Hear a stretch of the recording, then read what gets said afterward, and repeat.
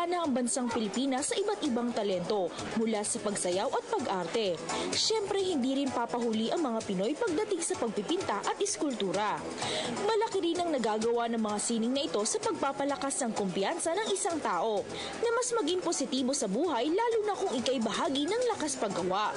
Ito ang layunin ng isang telecommunications company sa pakikipagtulungan ng Artipolo Group. Because we would like to invite artists to be able to express freely their talent, and as well as to inspire our own employees to do some creative things for themselves. Because our people were very inspired by all the artworks appearing in our art gallery. We have formed our own art club, which is called Dream House. We believe in work-life balance and making our own employees happy while at work. Yung Artipolo, bagong grupo pa lang, mostly from Antipolo. Pero marami ring mga members na may taga Cavite, may taga Quezon City. Ang Handog Philippines Festival Art Exhibit ay pagsasama-sama ng iba't ibang miyembro ng mga Artipolo artists upang ipakita kung gaano kasaya ang mga pista na isinasagawa sa iba't ibang probinsya ng bansa.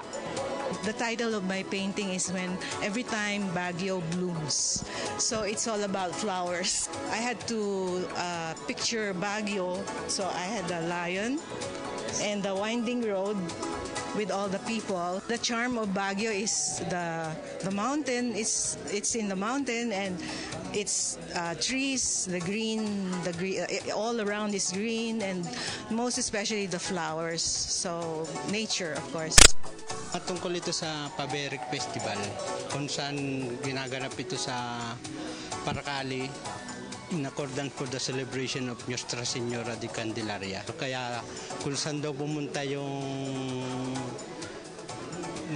baka, nangangalat siya ng dumi na nagiging ginto. Kaya tinaguri ang Paracali Gold, Town of Gold. Itong painting ko po, ito yung yung tinatawag nilang Kasadyaan Festival sa Leyte. Yung mga yung kumbaga, yung mga pintados. Yan yung tulad yan, yung painting ko meron tattoo sa kamay. Pintados Festival ng Leyte yan. Yung ginawa ko lang medyo yung ginamit, makikita mo naman sa mga kulay na ginamit ko, mga earth tone, earth colors.